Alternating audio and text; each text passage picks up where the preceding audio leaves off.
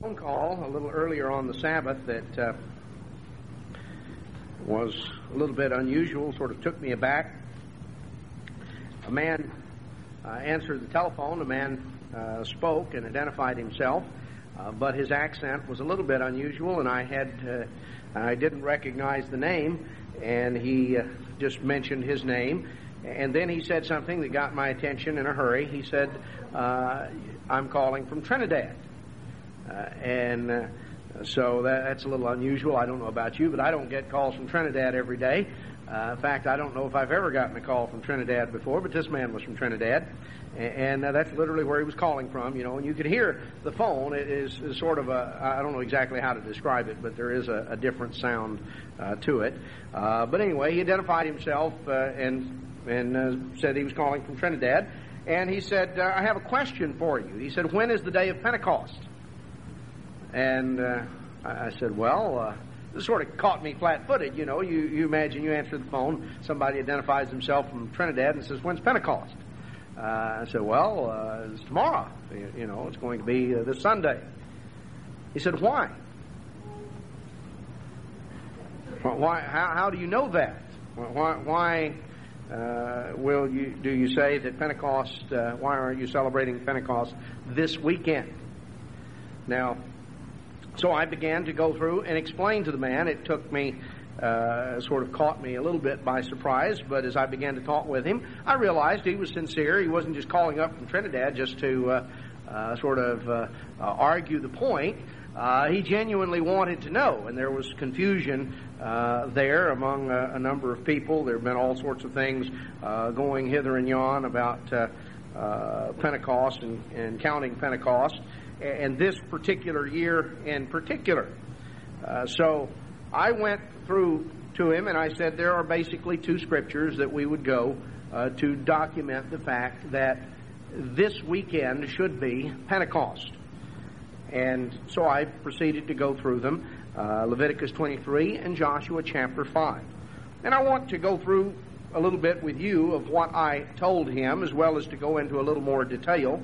I'll just say, in terms of the man, we talked for probably 15 or 20 minutes, and he explained to me that there are a number of brethren in Trinidad that have recently begun to meet together, and they had one of them had come up with some of our tapes and some of our literature, and they had recently begun to meet together, very concerned about a lot of things that were being taught. And you have to realize that there are a number of brethren. There are literally hundreds of brethren in Trinidad. It's not just something in a corner somewhere, but there have been various ones that have been entangled with all sorts of ideas, and in a place as small as Trinidad, people tend to know one another, and they have contact, and so there's been confusion that has been sown among the people of God. And we know who the author of confusion is, and it's not God. But anyway, we had a very pleasant visit, and I think we also maybe be looking at some things we'll be taking advantage of there in Trinidad in terms of perhaps some radio and things of that sort that I want to follow up on. But anyway, I would pose to you the question, how do you know that tomorrow is Pentecost? On what basis do we say that? And one, of course, is outlined in Leviticus 23, and then there is a special question that comes up this year, and call your attention to that in just a moment. In Leviticus chapter 23 and verse 2, we find that Moses was to speak unto the children of Israel concerning the feasts of the eternal. And we go through the festivals of God. Beginning in verse 5, the 14th day of the first month at evening is the Eternal's Passover. And then on the 15th day of the same month is the Feast of Unleavened Bread. In verse 7, the first day is a holy convocation, and in the latter part of verse 8, the seventh day is a holy convocation. And in verse 9, the Eternal spoke unto Moses, saying, Speak unto the children of Israel, and say unto them, When you come into the land which I give unto you, and shall reap the harvest thereof, then you shall bring a sheaf of the first fruits of your harvest unto the priest. Now this represented something different. He went through and explained to them about the Passover, and then the days of unleavened bread, and the first day is a holy convocation, and the seventh day is a holy convocation. And then he said, now when you come into the land, you see, they were not in the land when Moses spoke this. They were in the wilderness. They didn't have a harvest to reap. They were eating manna that God was providing. And so he said, when you come into the land, and there is a harvest to reap, now here is something additional. You are to reap the harvest, and you shall bring a sheaf of the first fruits of your harvest unto the priest, and he will wave the sheaf before the Eternal to be accepted for you on the morrow after the Sabbath. The priest shall wave it. And he shall offer that day, when you wave the sheaf, a lamb without blemish. It was to be offered as a burnt offering. And, verse 13, the meal offering thereof shall be 2/10 deals of fine flour mingled with oil, an offering made by fire unto the Eternal sweet savor, and a drink offering. And verse 14, you shall eat neither bread nor parched corn nor green ears until the selfsame day that you have brought an offering unto your God. It shall be a statute forever. Verse 15, you shall count unto you from the morrow after the Sabbath, from the day that you brought the sheaf of the wave offering, 7 Sabbaths shall be complete. Even unto the morrow after the 7th Sabbath shall you number 50 days. And you shall offer a new meal offering unto the Lord. You shall bring out of your habitations 2 wave loaves of 2/10 deals. They shall be of fine flour. They shall be baked with leaven. They are the first fruits of the Eternal. And in verse 21, you shall proclaim on that selfsame day that it may be a holy convocation unto you. Now this is, as we're told in verse 16, the day after the 7th Sabbath, the 50th day.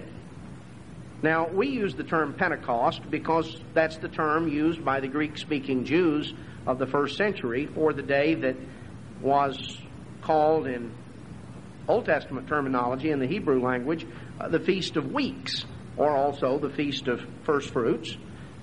It was the day that celebrated the first fruits harvest. It was celebrated, there was a count of 7 Sabbaths, or 7 weeks. And the day after that 7th Sabbath, the 50th day, was hallowed as a holy convocation. And the word Pentecost, of course, is a Greek word that simply means 50. Derived from a word that means 50. And that's the term we use primarily because it's the terminology of the New Testament, but the Feast of Weeks or Feast of First Fruits is certainly appropriate as well. So we see here that there is something that is very much tied in. Here is a celebration that is tied in with the days of unleavened bread. It is tied in with the days of unleavened bread, and it is a day that is different than the other holy days because with the others we're told the 14th day of the first month or the 15th day of the first month or the first day of the 7th month as it mentions on down in verse 24 or the 10th day of the 7th month for the Day of Atonement in verse 27 or verse 34 talks about the 15th day of the 7th month. In other words, a specific day of the month. There's no specific day of the month given for this celebration. We go through this complicated matter of counting of an event that is to occur, an account that is to take place, and a celebration that will occur on the 50th day.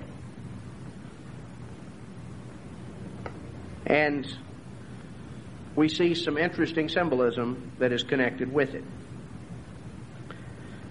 Well, where do you begin to count? Well, this is made plain in verse 11. On the morrow after the Sabbath, the wave sheaf is to be offered. The morrow after the Sabbath, and this is mentioned here in the context of the days of unleavened bread. on the morrow after the Sabbath, the wave sheaf was to be offered. So the wave sheaf Sunday, the morrow after the Sabbath, there are some who have interpreted it, including the Pharisees. The Sadducees kept it as we do. The Pharisees calculated it on a day after the annual Sabbath. You know, if you take that expression, the morrow after the Sabbath, there are two ways you can take it. One is the weekly Sabbath, and the other is the annual Sabbath.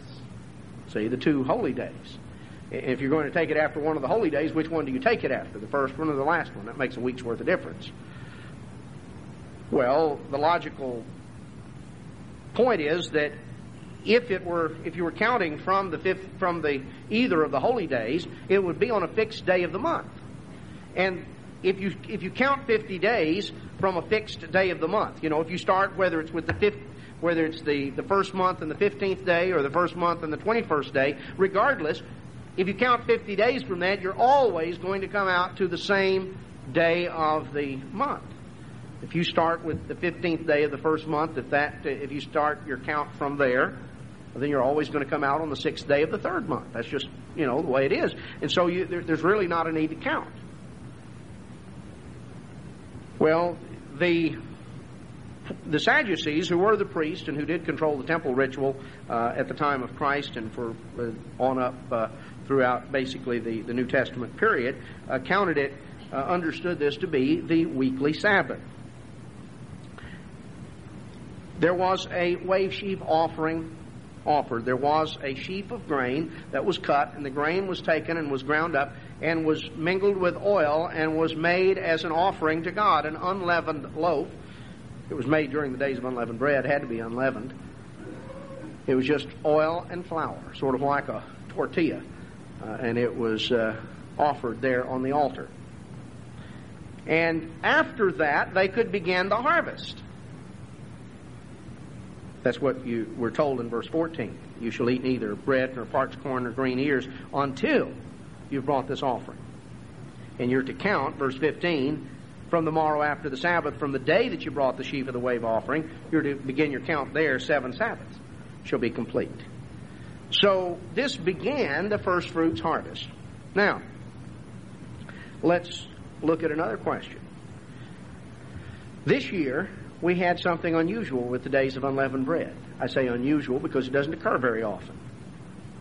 Usually, there's always a Saturday and a Sunday during the days of unleavened bread, because the days of unleavened bread last 7 days. And anytime you take a 7-day stretch, every day of the week is represented in a 7-day stretch, right? Regardless of what day it starts on, 7 days, every day of the week is represented. But this year it was unusual because it started on a Saturday, the first holy day, or started on a Sunday, The first holy day of the days of unleavened bread was on a Sunday, and the last holy day was on a Saturday.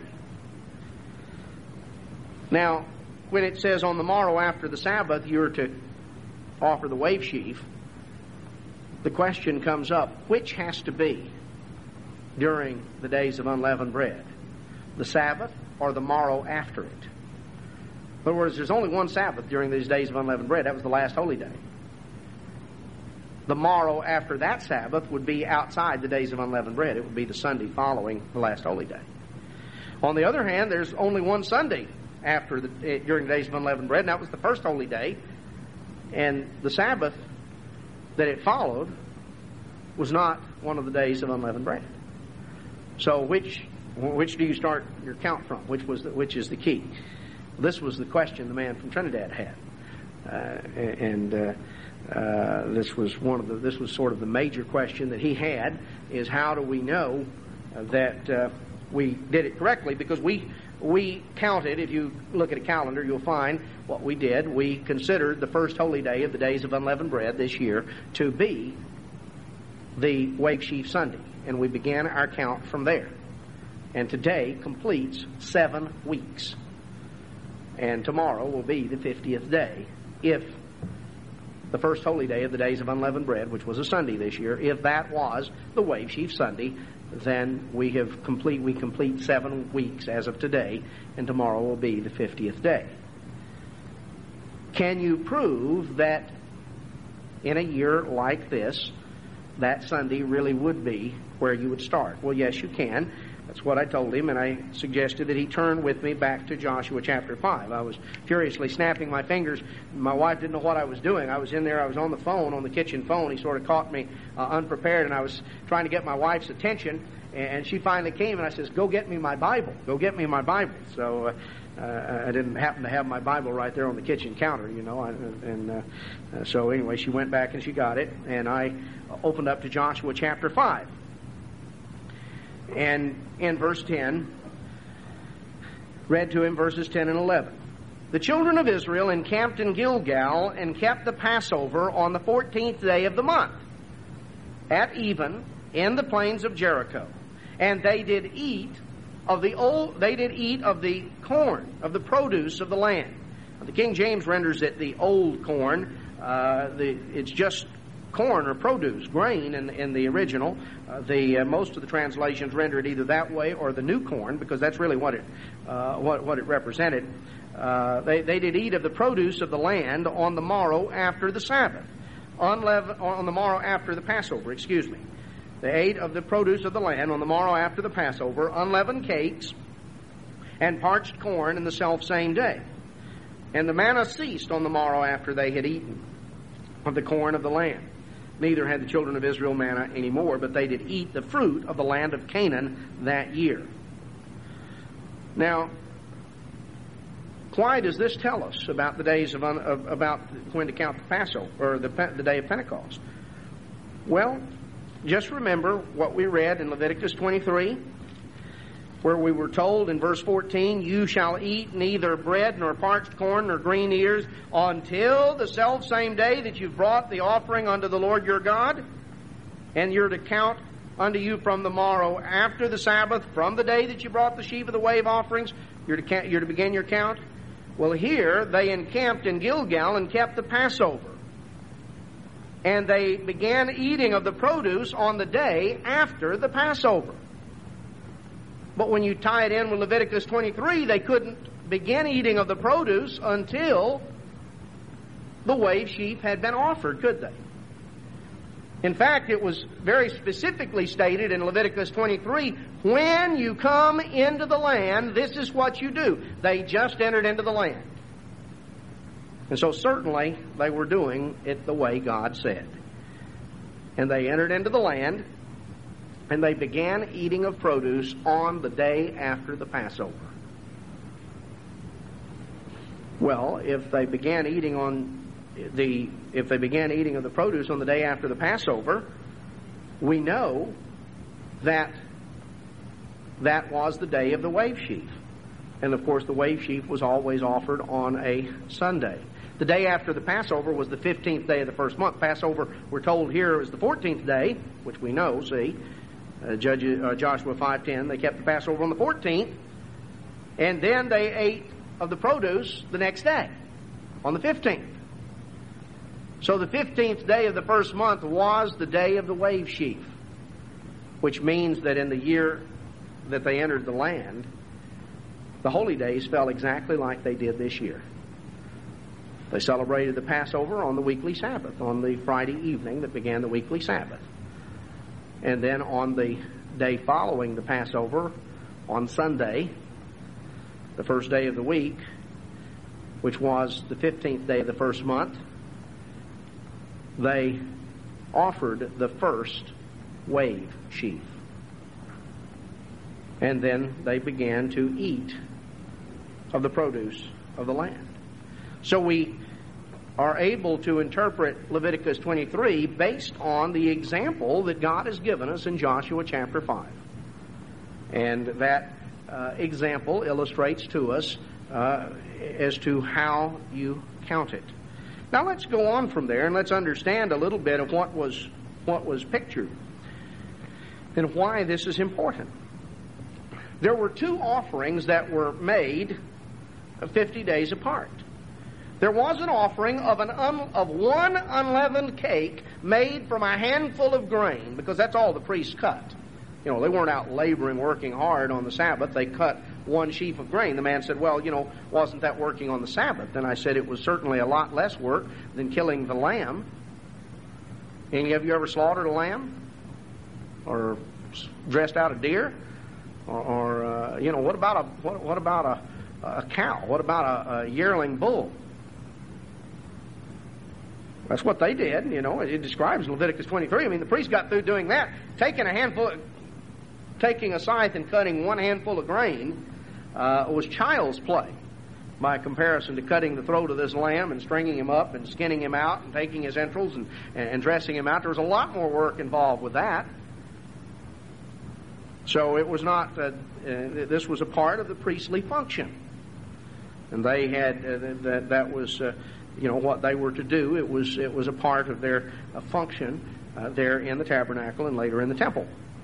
So they offered this. But there was, on this wave sheaf day, they took just the equivalent of about a handful of grain, and it was ground up, made into a small amount of fine flour, mingled with some olive oil, and you made a little cake out of it. As I say, something about like a tortilla or something. Is just one small cake that was then burned there on the altar, presented to God.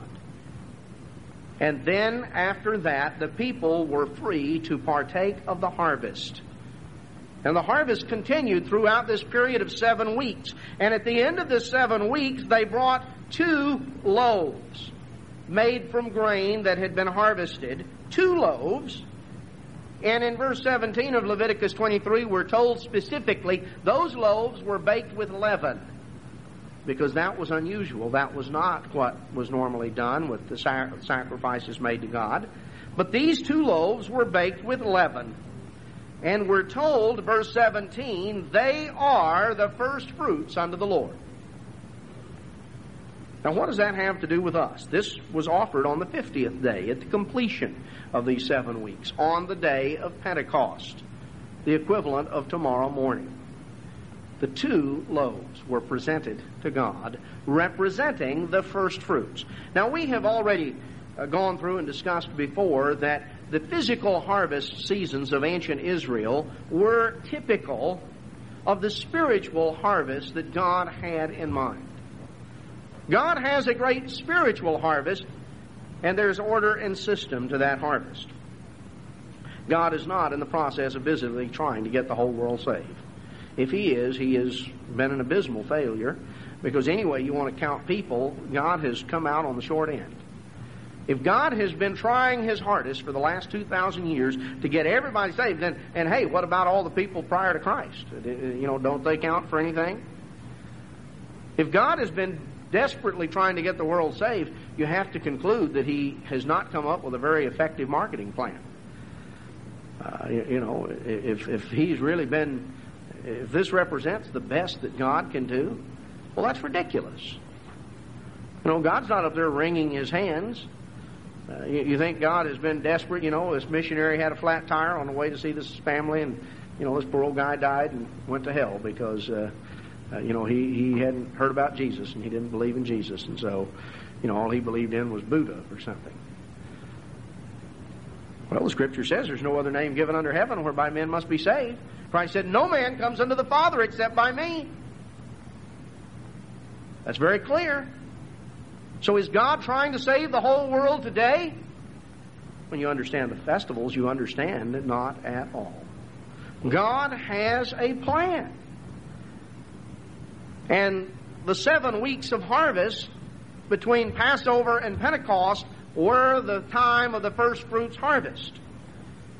There was an unleavened loaf presented to God at the beginning of that harvest that inaugurated the harvest. What did that represent? Notice in 1 Corinthians 15. 1 Corinthians 15 and verse 19. If in this life only we have hope in Christ, we're of all men most miserable. But now is Christ risen from the dead and become what? The first fruits of them that slept.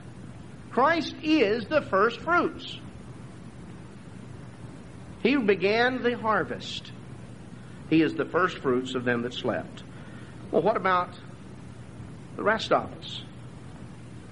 Notice back in the book of James, what are we? What part do we play in God's plan? James chapter 1 and verse 18. Of his own will begat he us with the word of truth, that we should be a kind of first fruits of his creatures. We've been begotten of God that we should be a kind of first fruits. So Jesus Christ was the first fruits of them that slept, the beginning of the first fruits. But all of us collectively, as the New Testament church, represent a kind of first fruits. So we are representative of the first fruits harvest, because you know, the first fruits harvest, Pentecost was the day that celebrated the first fruits harvest, but in the fall, the Feast of Tabernacles, also known as the Great Feast of Ingathering, it celebrated the great gathering harvest. It was the great harvest of the year. Now we represent, as the New Testament Church of God, we represent a kind of first fruits of his creatures. But there's another interesting statement back in the book of Jeremiah, chapter 2. Jeremiah chapter 2 and verse 3. It says, Israel was holiness unto the Lord, and the first fruits of his increase. All that devour him shall offend, evil shall come upon them, says the Lord. Israel was holiness unto the Lord, and the first fruits of his increase. Brethren, there were two loaves that were presented to God on the day of Pentecost, representing physical Israel, the church in the wilderness, the congregation of Israel, the old covenant church, and representing the new covenant church, the church of God. Two loaves presented to God, each of which represented the first fruits harvest.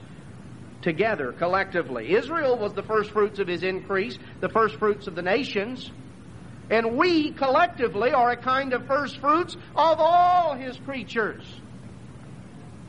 The congregation of Israel, the old covenant church, the church in the wilderness, the new covenant church, the church of God, presented representative of the first fruits on the day of Pentecost. You see, the harvest started with the unleavened loaf presented that represented Jesus Christ, and then on the 50th day, the two loaves. But you notice something about those two loaves? They were both leavened, weren't they? They were both leavened.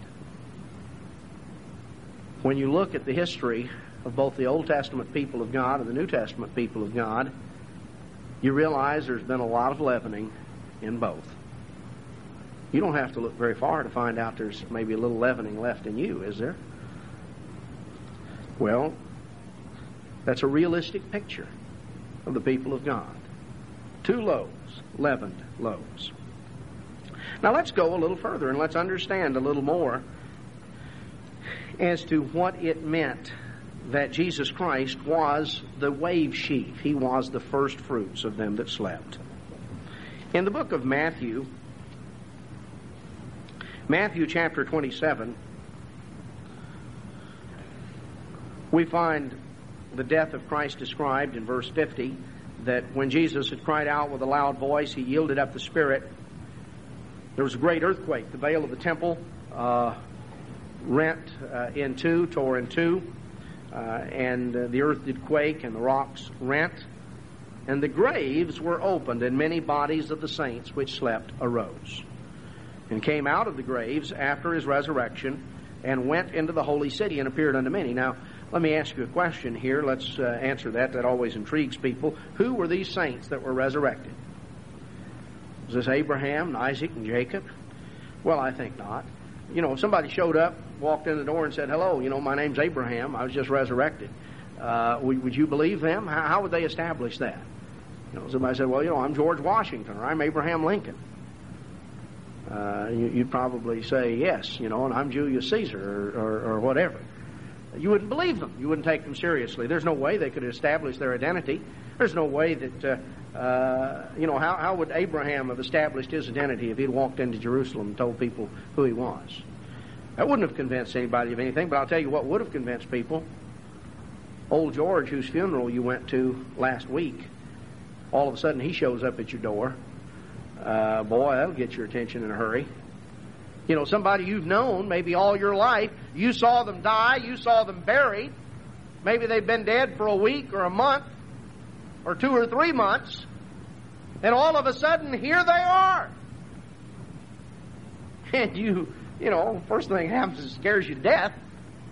Because you can't be here. You're dead. I saw you die. I was at your funeral. I saw you buried. But here they are. Well, there were evidently various ones like that were restored to physical life, just as Lazarus was restored to physical life. Because certainly they were not restored to spirit life and glorified in that sense. That won't. Christ is the only one right now who is glorified and in heaven. That's plain. There are many other scriptures that bring that out. But as we come on down here, in verse 55, many women that were there, they were beholding afar off. This is speaking of Christ's death, and it mentions several of them. And it talks about in verse 57 and 58 that Joseph of Arimathea requested that the body be released to him, and Pilate, when he ascertained that Jesus was truly dead, did allow the body to be released to him. In verse 59, Joseph took the body, wrapped it in a clean linen cloth, and laid it in his own new tomb, which he had hewn out in a rock, and rolled a great stone to the door. And Mary Magdalene and the other Mary were sitting there. They saw it. They saw the burial. And the next day, the day that followed the preparation, the chief priests and the Pharisees came together to Pilate. And they said, "Sir, we remember that deceiver said while he was alive, 'After 3 days I'll rise again.' Command that the sepulchre be made sure until the 3rd day, lest his disciples come by night and steal the body." And so Pilate told them, "You have your watch. Make it as sure as you can." And they did. Now let's notice what occurred here. They came, as we're told, on the day after the preparation. Jesus was killed on the preparation day. That's why they were in a hurry to get the body buried. That's made plain in the various accounts. In Mark's account, for instance, in Mark chapter 15, verse 42, "When the evening was come, because it was the preparation, that is, the day before the Sabbath, Joseph of Arimathea went in and he requested the body, and Pilate, when he ascertained it, released it to him," and talks about the burial in verse 46. And in chapter 16, in verse 1, we find, "When the Sabbath was past, Mary Magdalene and Mary the mother of James and Salome had bought sweet spices that they might come and anoint him." When the Sabbath was past, they bought these spices that they might come and anoint him. Now, did they have late shopping on Saturday night, or what was the deal on that? Well, let's put it together, and the Bible clearly interprets the Bible. Mark tells us very clearly that he was crucified on the day of the preparation, on the preparation day for a Sabbath. And Luke tells us in Luke 23 in verse 54, the day was the preparation. That day was the preparation, and the Sabbath drew on.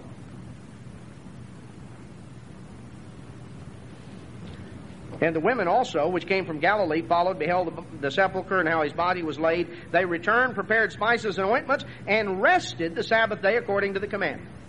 Now, wait a minute. Does the Bible contradict itself? Mark said that after the Sabbath was past, they bought the spices. Luke says that they returned and prepared the spices and rested on the Sabbath according to the commandment. But Mark and Luke both tell us that he was buried right at sundown.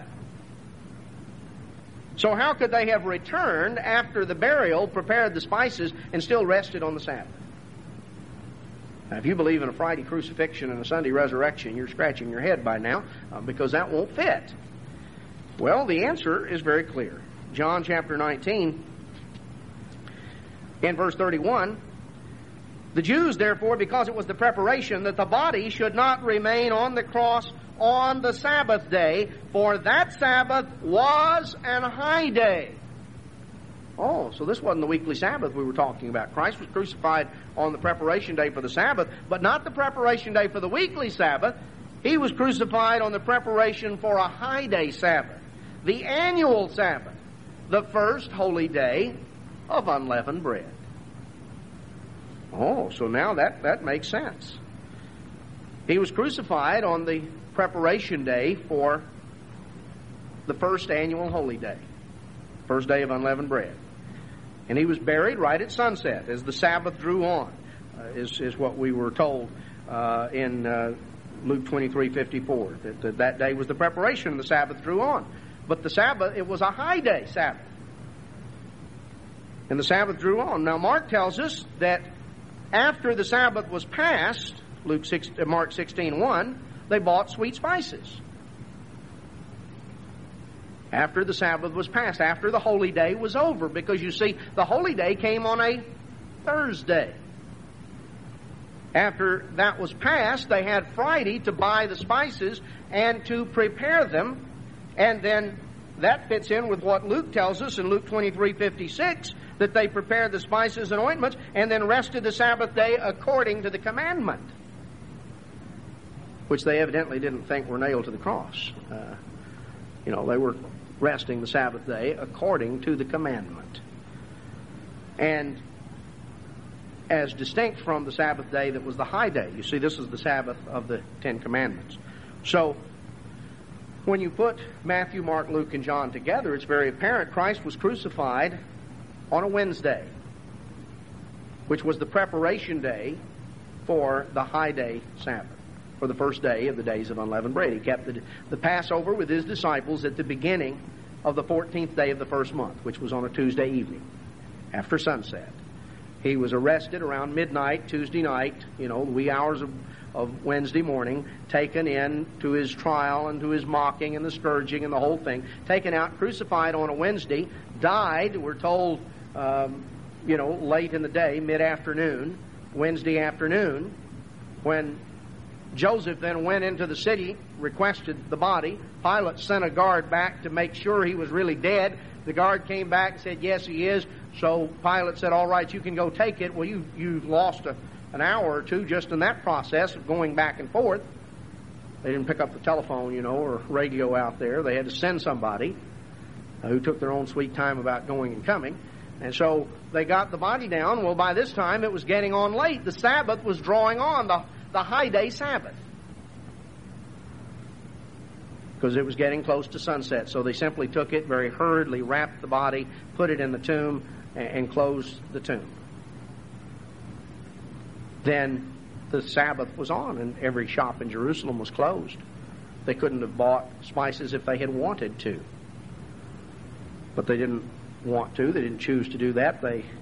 The high day Sabbath was on a Thursday, and when that Sabbath was passed, on Friday, after the Sabbath, as Mark tells us, when the Sabbath was passed, Mark 16:1, then Mary Magdalene and Mary, the mother of James, and Salome bought the sweet spices.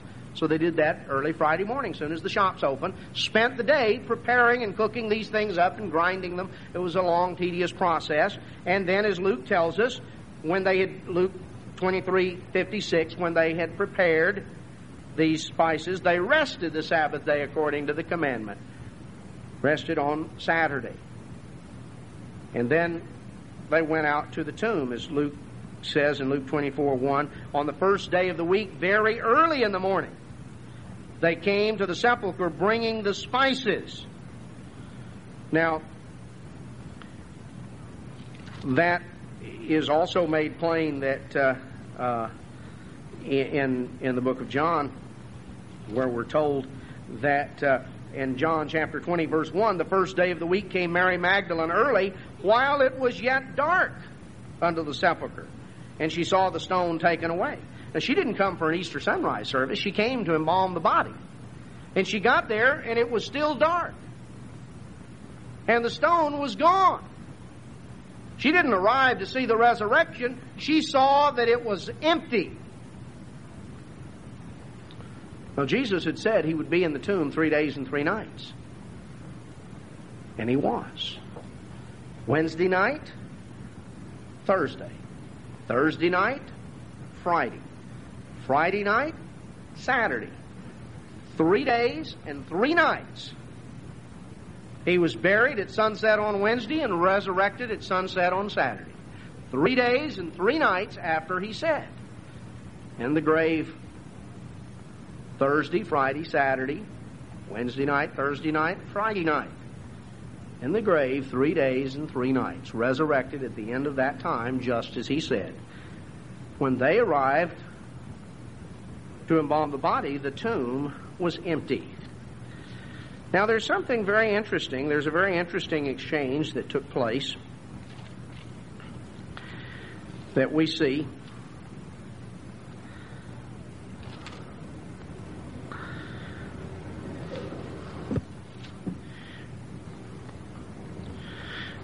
Where we find that let's just notice, we're back here in John, let's just notice here in John 20 that when Mary saw the tomb was empty, John chapter 20 verse 1, she ran and came to Simon Peter and to John and said, "They've taken away the Lord out of the sepulcher, and we don't know where they've laid him." She wasn't expecting a resurrection. All she knew was the tomb was empty, and she assumed somebody had stolen the body.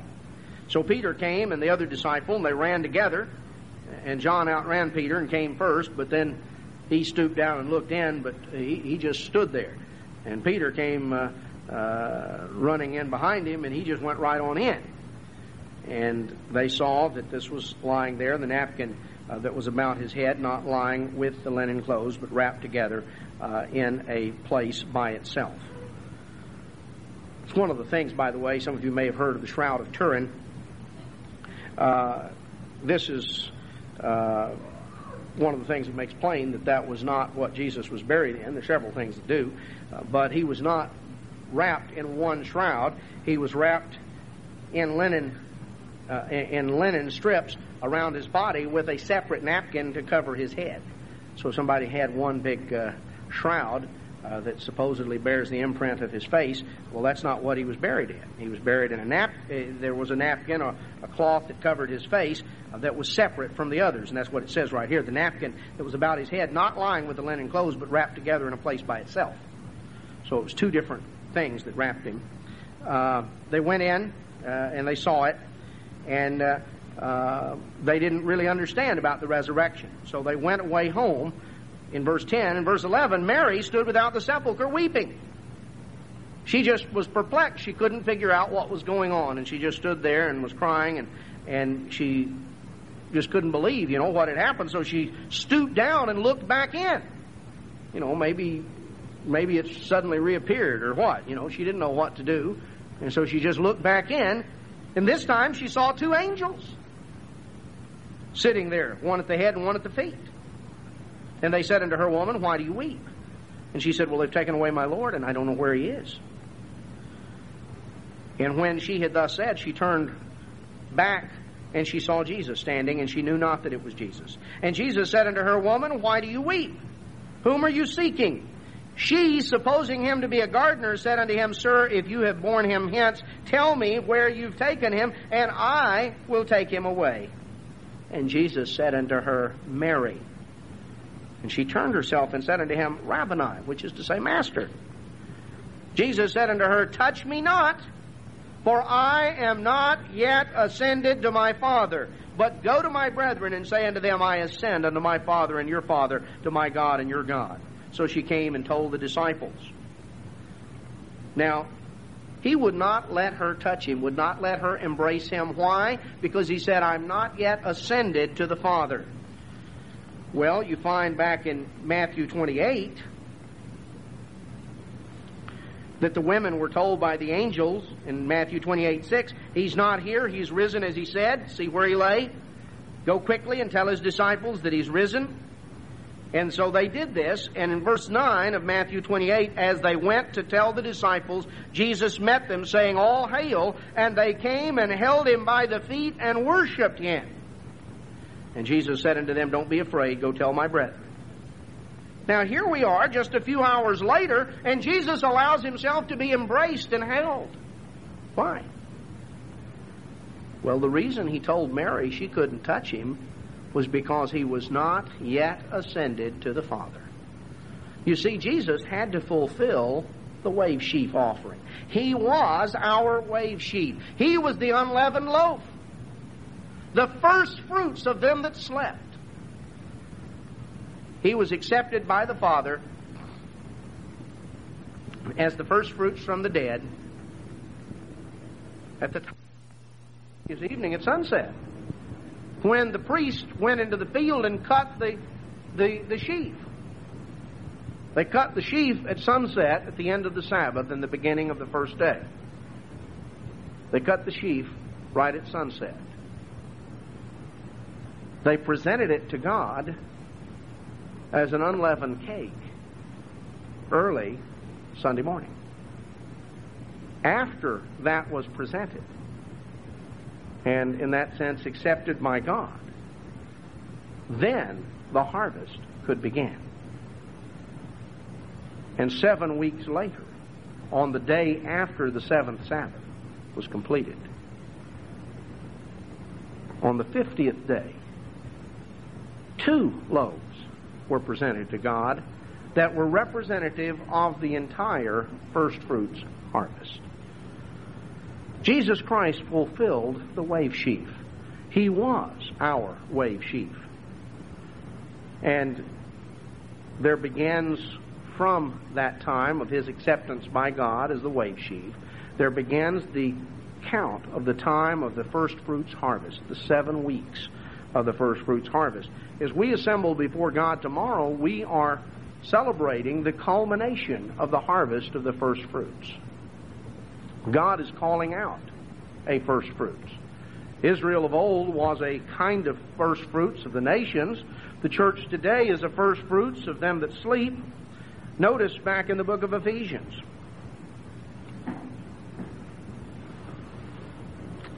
Ephesians chapter 1. Paul says that we should be to the praise of his glory who first trusted in Christ. Now let's go back earlier in Ephesians 1. Ephesians 1 and verse 4. According as he has chosen us in him, God has chosen us to be in Christ before the foundation of the world, that we should be holy and without blame before him in love. God has predetermined that we would be his children, that he would call out a first fruits, that he would call out a people who were to be what? Holy, blameless, standing before him in love. Before God ever began, before the world was, God had a plan. He knew how he was going to work out this plan and this purpose. He knew where he was going and what he was doing. And he began the process of doing that. He's chosen us in him. Now we're going to talk about some of this a little more tomorrow, of what it means to be holy and what that has to do with Pentecost and several other things connected with it. The term first fruits is derived from, in the Hebrew language, is the Hebrew word bikur, B-I-K-K-U-R, which means to make or to bear fruit early. To make fruit or bear fruit early. And that, of course, is what we have been called to do, to be the ones to bear fruit early, as the first fruits of God's spiritual harvest, to bring forth the fruits of God's Spirit early on. Now let's notice something a little further, and that ties in again. We see that there is symbolism of the church represented, that Pentecost, the Old Covenant church, began on the day of Pentecost, recorded in Exodus 19 and Exodus 20. The New Covenant church began on the day of Pentecost, recorded in Acts chapter 2. And the first fruits of God, the Old Testament church and the New Testament church, were represented by the 2 loaves presented to God on the day of Pentecost. Now, let's look and let's understand even a little further about some of the symbolism of the church. In Exodus chapter we come on back here to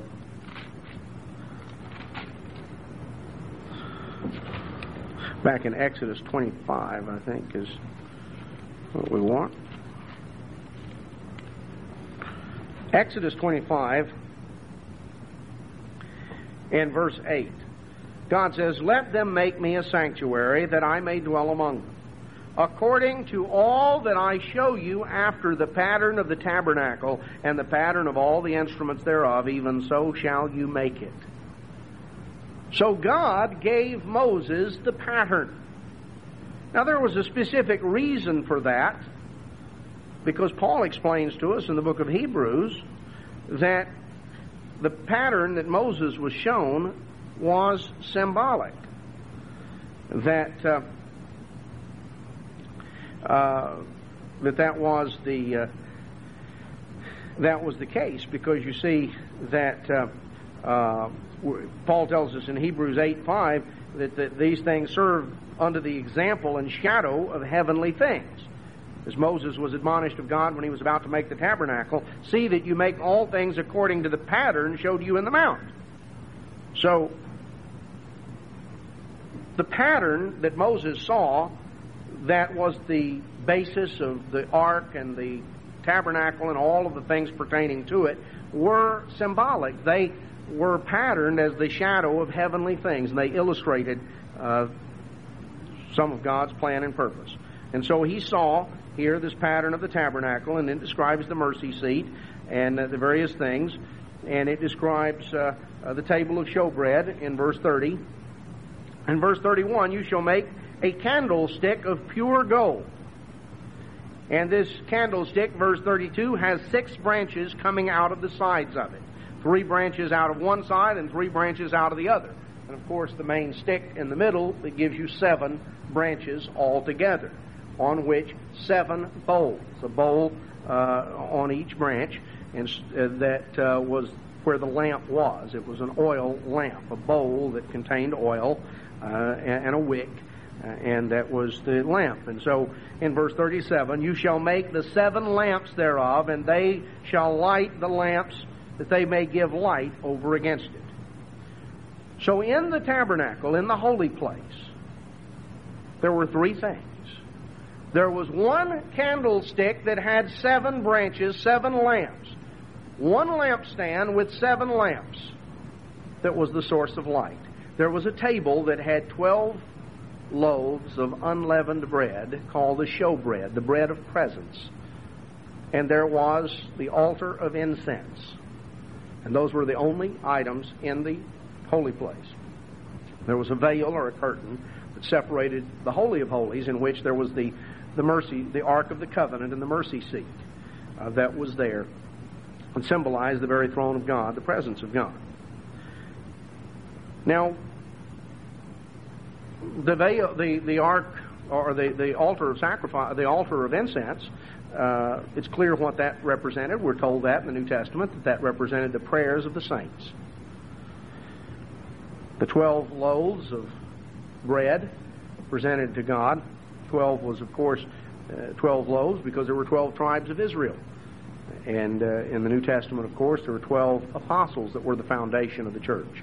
That's why you find the New Jerusalem has 12 gates named after the 12 tribes of Israel, and it has 12 foundations named after the 12 apostles.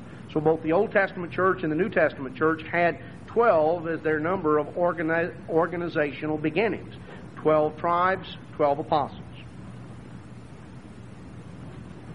But what about the lampstand? In the Old Testament, it's important to note, because we're going to notice a difference when we get into the New Testament. In the Old Testament, what did we see there in Exodus 25? We saw one lampstand with 7 lamps, 7 branches, and a bowl on each branch. But it was one lampstand, but it had 7 lamps. Now notice in Revelation chapter 1. Revelation chapter 1, in verse 12. "I turned to see the voice that spoke unto me, and being turned, I saw 7 golden candlesticks." 7 lampstands. He didn't see one lampstand with 7 branches. He saw 7 lampstands. And in the midst of the 7 candlesticks, one like unto the Son of Man. Verse 20 of Revelation chapter 1, the latter part of the verse, the 7 candlesticks or lampstands which you saw are the 7 churches. And then we go through Revelation 2 and 3, and we have the message to the 7 churches. Ephesus, Smyrna, Pergamos, Thyatira, Sardis, Philadelphia, Laodicea. The 7 stages, the 7 churches, the 7 stages of the New Testament church.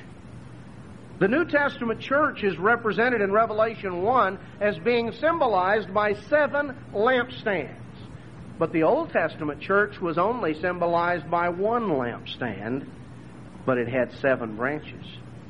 Just as there were 7 eras or phases to the history of the New Testament church, so were there also 7 phases or eras to the history of the Old Testament church. You know, the Old Testament church, the congregation of Israel, had 7 stages in its history, just as the New Testament church has. But there is a striking difference between the Old Testament church and the New Testament church. It's the difference between 1 lampstand with 7 branches and 7 distinct lampstands. You see, there was a continuity to the Old Testament church that you could always focus back one people in one place. Various ups and downs, but one people in one place. The New Testament church has not been the story of one group of people in one place. The New Testament church has had no continuing city. The Old Testament church did. It had Jerusalem. You could always orient back to Jerusalem. You remember when Daniel was in captivity there in Babylon? You remember that he opened his window to face toward Jerusalem when he prayed? Because Jerusalem was symbolic of where the presence of God was. That you could always keep looking back and orienting back to Jerusalem. That's where God was working. That's not where God's working today. Let's just notice. Let's go to John chapter 3. Or John 4, excuse me. John chapter 4. We have the story of Jesus with the Samaritan woman at the well. And he had told her some things about herself, and she was rather amazed. And she said in verse 19 of John 4, Sir, I perceive that you're a prophet. And she had a question. Once she realized, or thought that she realized he was a prophet, she had a question for him. She said, I've got a Bible question for you. Our fathers, speaking of the Samaritans, worshiped in this mountain, Mount Gerizim. And you say, you Jews, that Jerusalem is the place where men ought to worship. This had been a matter of controversy between the Jews and the Samaritans for well over 400 years. You can read the origin of the controversy back in the book of Nehemiah, when Nehemiah expelled the grandson of the high priest, expelled him from Jerusalem. The high priest went to where his father-in-law lived, or the young priest went to where his father-in-law lived up in Samaria. And his father-in-law built him a temple in Mount Gerizim, and they set up a rival center of worship, the Samaritan center there on Mount Gerizim, and there was great controversy. I don't want to get off about the Jews and the Samaritans, but the Jews had the temple in Jerusalem, the Samaritans had the temple in Mount Gerizim, and they claimed, of course, both claimed to be correct. And so she asked Christ, she said, our fathers worshipped in this mountain, you say Jerusalem is the place. Jesus said unto her, verse 21, Woman, believe me, the hour comes when you shall neither in this mountain nor yet at Jerusalem worship the Father. You see, within a matter of a few years, both temples were going to be destroyed by the Romans. And people wouldn't be worshiping in Mount Gerizim or in Jerusalem because there would be a destruction there.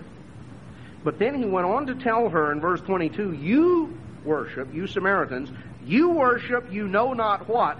We know what we worship, for salvation is of the Jews. But the hour comes and now is when the true worshipers shall worship the Father in spirit and in truth. For the Father seeks such to worship Him. You have to worship the Father in spirit and in truth. worshiping the Father is not a matter of geographic location. The continuity of the New Testament church has not been a continuing city.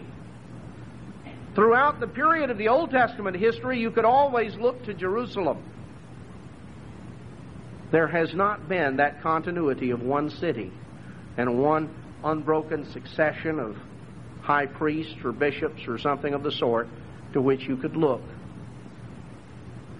to determine the true worship of God. You see, you had two rival successions of priests, one in Mount Gerizim and one in Jerusalem, both claiming to be the legitimate successor to Aaron. Both could trace their descent, their ancestry back to Aaron, by the way, because the originator of the priesthood in Samaria was the grandson of the high priest in Jerusalem. You see, he was the one, actually, if you're going to go by, firstborn son, he was the, quote, legitimate heir. Nehemiah chased him out. So there was an argument over legitimacy. Well, God is the one who makes something legitimate. And Jesus made it very plain that God had never worked in Samaria, and that was not the correct place.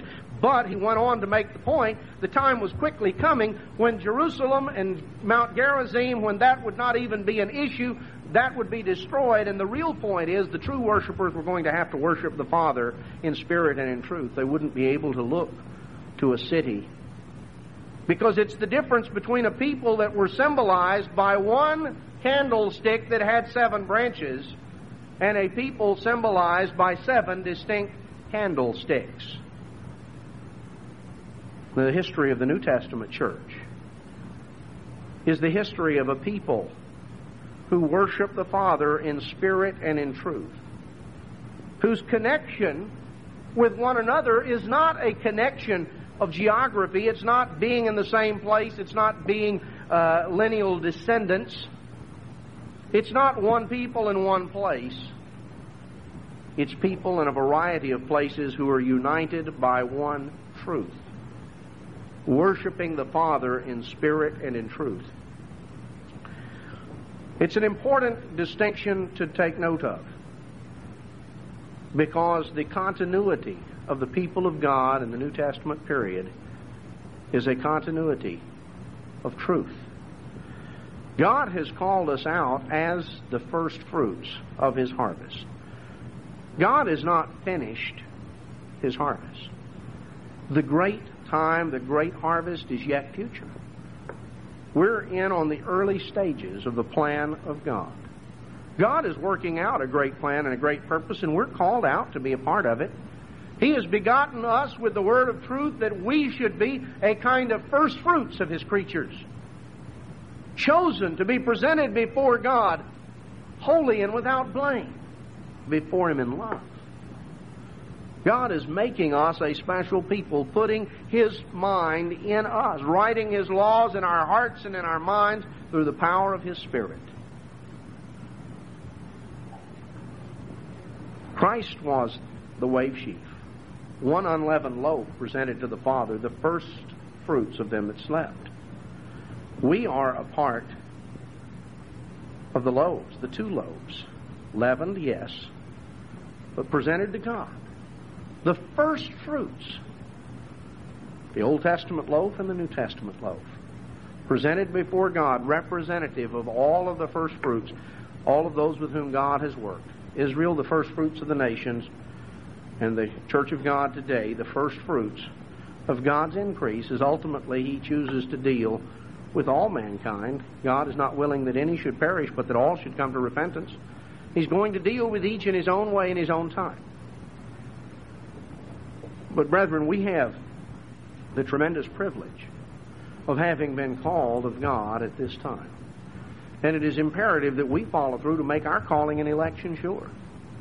And as we come to understand the symbolism that is attached to these festivals, and it's good, we don't often just spend a lot of time going into such detail with the symbolism, but it's good that every so often we go back through some of these things. We need to understand it.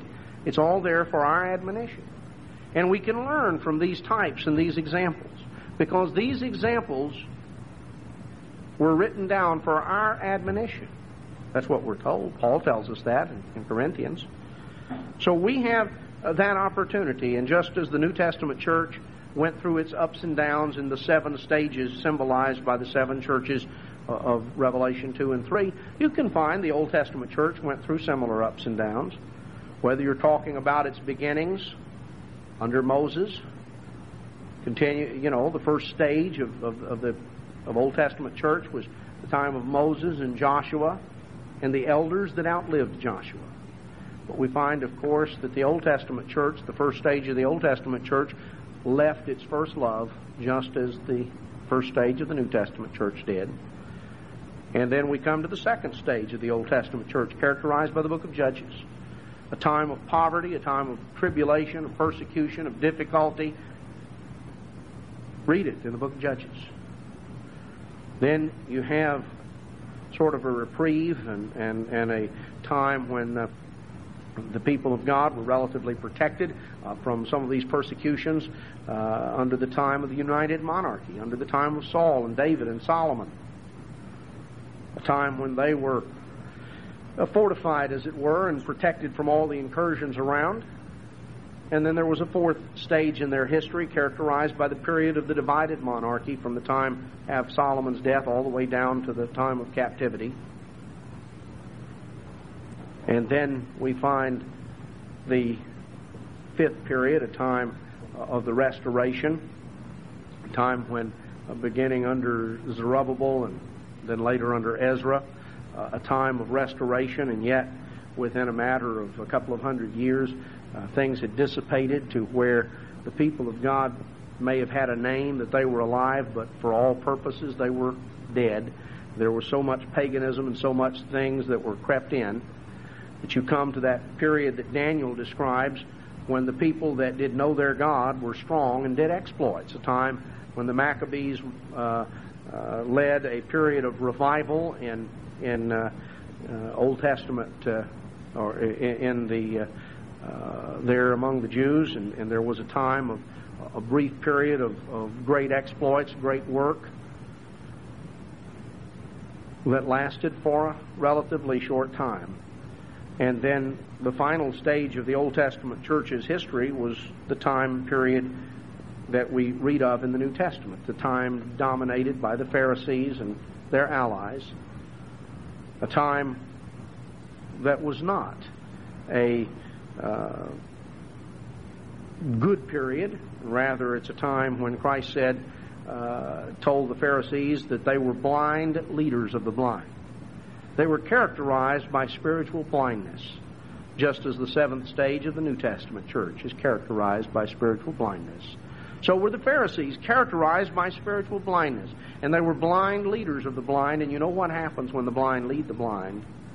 They both fall in the ditch. That's what the Scripture says. This is an outline. We can look back. We can look at these examples and these illustrations, recognizing there are parallels in terms of the people of God, whether in the New Testament period or the Old Testament period. As Solomon says in Ecclesiastes, that which has been is that which shall be. There are cycles and patterns. What we can understand and should understand very deeply is that God is working out a plan and a purpose. We're a part of that plan and purpose. Our existence as the first fruits is a very important part of that plan and that purpose. And we're here today focusing in on that, and we're going to be back tomorrow right here to focus in on more details of that great plan and that great purpose that God is working out. And we're here at this festival season of Pentecost, which is the pivot season. You know, there are three festival seasons: the early spring season of Passover and unleavened bread, the second season of late spring, Pentecost, and then the fall season of Tabernacles, the Feast of Ingathering. Pentecost is the second of the three. It's the one in the middle. It's the pivot season. And that's important to understand, because we're in a very pivotal part of the great plan that God is working out. You see, Christ started things out with the Passover, and He's going to return as King of Kings and Lord of Lords to finish up the great spiritual harvest. We right now are a part of the first fruits harvest. And we're in preparation to have a part in continuing the work of God. As we understand the meaning of these festivals and the meaning of this time, we need to focus in on it and to really value and appreciate the important part that God has given us in His great plan.